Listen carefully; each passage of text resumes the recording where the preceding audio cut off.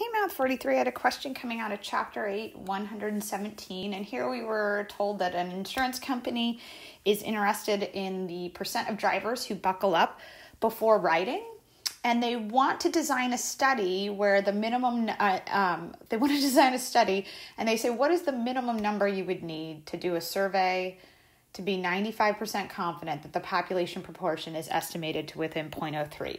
So that's a lot I want to unpack. The first thing I see that I want to talk about is that phrase minimum number. So when you hear that, they're asking you to come up with your sample size. So what is your N value? That's what that's asking you to do here.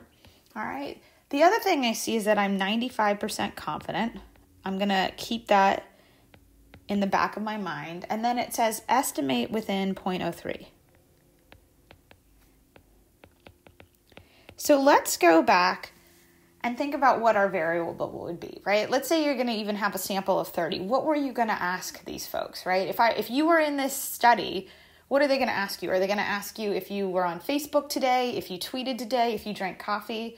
No, they're going to ask you, hey, do you buckle up before riding? Right? So this variable, right, whether or not driver buckles up, that's a categorical variable, right? And anytime we have a categorical variable, we're going to turn the frequency count, the number of successes, into a relative frequency or a proportion. And that's what's putting us in proportion land. You could hear it in the fact that they actually said, hey, we're interested in the percent of drivers who buckle up. But this is another way to get into proportion land. And why I think it's important to talk about this is because if we hear that estimate within 0.03, that is talking about a margin of error. And that as a decimal being 0.03 is 3%. So I want a 3% margin of error. All right. Now, I hear that I'm 95% confident. So if I'm in proportion land, I'm going to be on the Z. I'm going to need a Z star critical value. So my Z star here will be 1.96, right?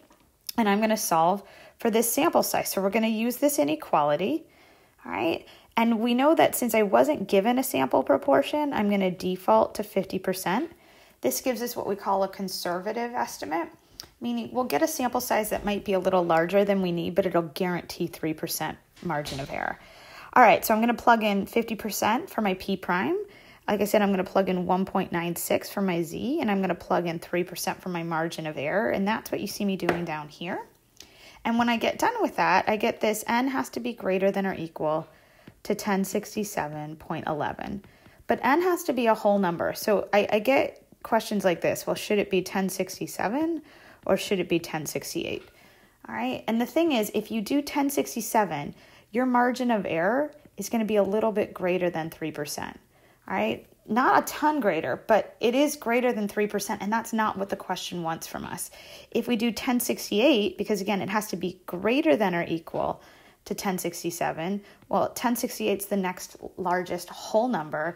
This is going to have a margin of error that is less than 3%. So we do need to include that extra person, which is why you see my answer being 1068. And then part B says, hey, if we want to be more confident, what are we going to wind up doing? Well, if you want to be more confident, right, confidence intervals actually increase the width of your of your confidence interval. So let me put this, whoa, that's a circle. If your confidence level increases, then your margin of error increases.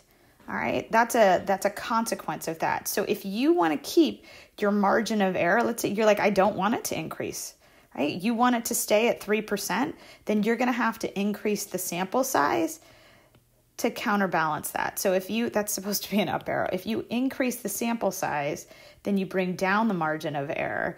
So if you want to maintain a 3% margin of error, but you want to increase the confidence level, you're going to have to increase the sample size. Ooh, I think I wrote my arrows wrong. Sorry, guys.